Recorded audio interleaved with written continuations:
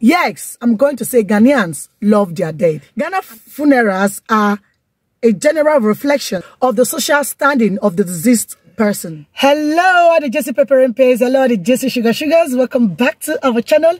This is Jessie, as always, the beautiful Jessie, the Jessie the Pepper and Paste, Jessie the celeb, the celebrity. So, guys, hi, how are you? Hope you are doing well. Hope you are popping. Hope you are glowing.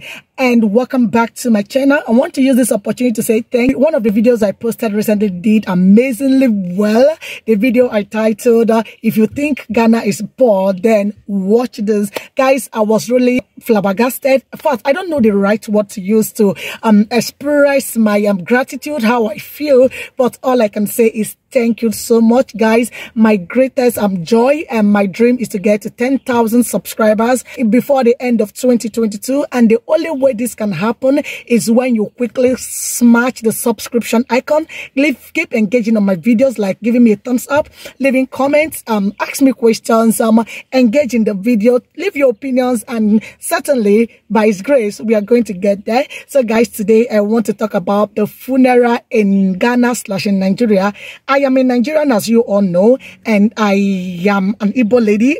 From my accent, I think you'll be able to guess that. We have so much regards for funerals. When it comes to funeral, especially funeral of an elderly person, man or woman, of someone who is aged, we have so much respect. Even aged or underaged, we respect funerals, and that is why in the part of the world where I come from, like in Igbo, we spend so much. When you come for our burial ceremonies, you are going to be shocked the way people go out of their way to spend, to prepare for the occasions. Like, we virtually cook lot of food depending on the family, if they are financially buoyant, if they are popular people, and the amount of well-wishers they are going to be expecting on that day. That will go a long way to determine how well, how far, how big or how small a funeral will be arranged or prepared for. So in Nigeria, basically, let me speak for Igbo, that I'm very sure.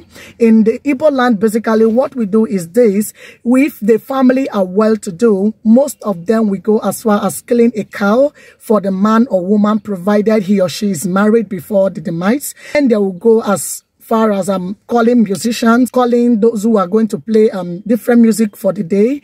They will go as far as printing ashebi clothes. I don't know the English name for ashebi, but it simply means wearing uniform. If, for example, when I lost my grandma, I can invite my friends and they are going to wear a particular uniform to come and show my grandmother her last respect. My husband friends can do likewise.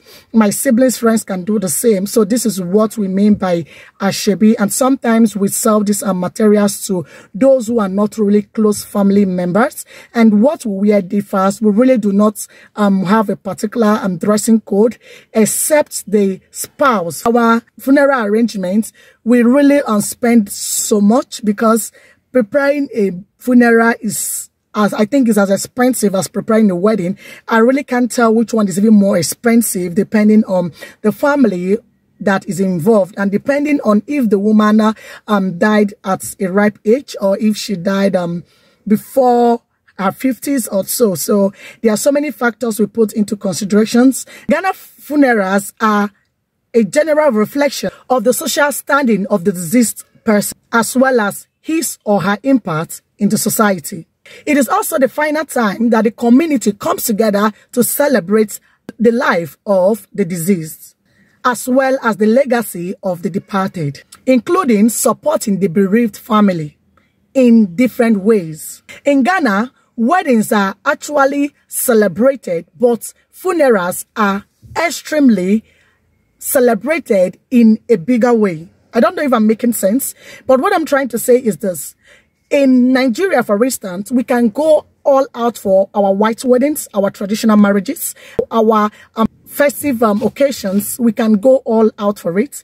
But in Ghana, Ghanaians prefer to go all out for a funeral rather than going all out for a wedding celebration. You may be asking why, if you're not a Ghanaian, if you're a foreigner, or if you're visiting Ghana for the first time, and I'm going to be answering that subsequently. Most Ghanaians' weddings are often celebrated but are limited by invitation. This simply means that if you are not invited in a Ghanaian wedding, please just stay in your house. Don't go and embarrass your ancestors. Don't go and embarrass your lineage. Stay in your house because they have already budgeted that they're expecting 50 people and the plan is strictly for 50 people. So you don't just have to go there if you don't have an invitation card, because when you get to the premises, you are going to show your invitation card showing that you were invited and arrangement was actually made on your behalf.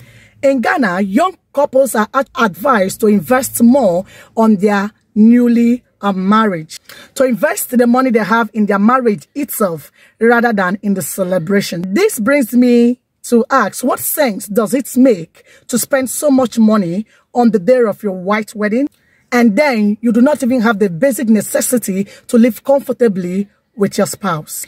And what sense does it actually make to spend so much on an event which is going to last for less than 24 hours, only to begin your marriage with debt and the stress that inevitably comes with it? Basically, I am one of the person that is of the opinion that funerals and wedding, especially the Nigerian kind of wedding, should be simplified to the minimum.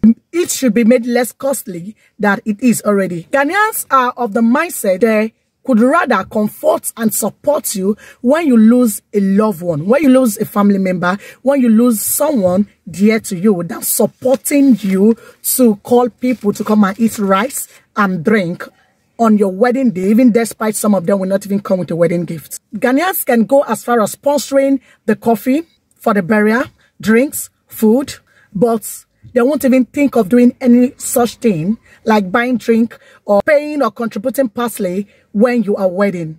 They believe that since you are alive and happy, that is more important than whatever contribution they might render to you. They also believe that spending a lot of money in a white wedding or in a wedding is generally a nonsense. Some of them even go as far as serving only drink.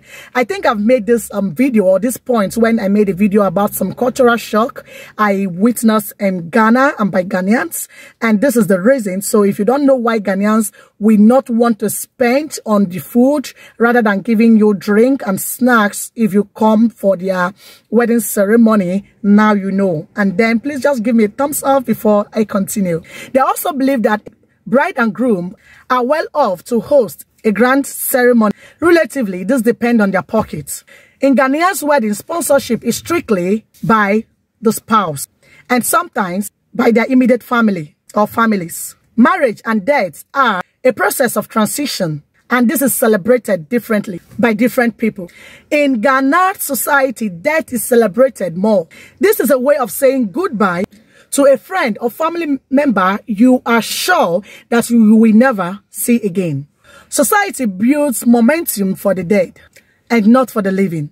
Yes, I'm going to say Ghanaians love their dead, and this is why they go all out, inconvenience themselves in different ways just to pay their last respects. And I'm going to end this video by saying that Ghanaians prefers to attend funeral than attending a wedding.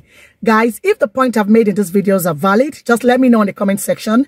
If you have other contributions you want me to include or for others to read and learn from, just also leave it on the comment section. Thank you so much for watching. Till I come your way, always remember that Jessie, the beautiful celebrity, loves you. Bye.